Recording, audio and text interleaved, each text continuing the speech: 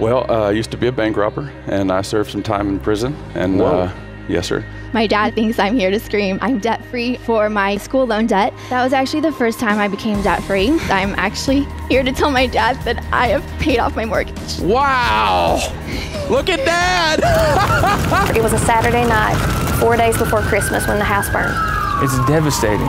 We felt like we lost everything when our house burned down. The last thing I paid off was the restitution. That was actually just Friday, down in the courthouse in downtown Dallas at the federal building down there.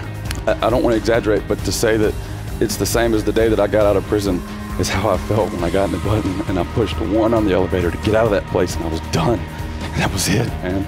My past was in the past, and I didn't know anybody anymore. And that was the end of it. I love it. Being debt-free has allowed me to relax. It's allowed me to unplug from my work and allowed me to travel the world. Yeah, there's not any stopping you. You've got plans for money. Money's going to be a tool in your hands your whole life.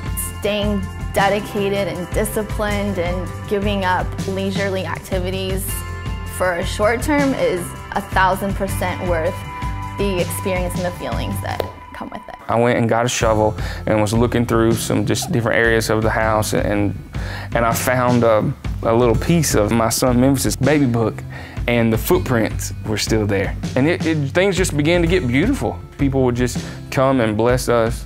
It was amazing. We got things that were beautiful because that's what the Lord wanted for us at that moment. But we had lived in disaster even before the fire. I can give money to some other family that has a fire.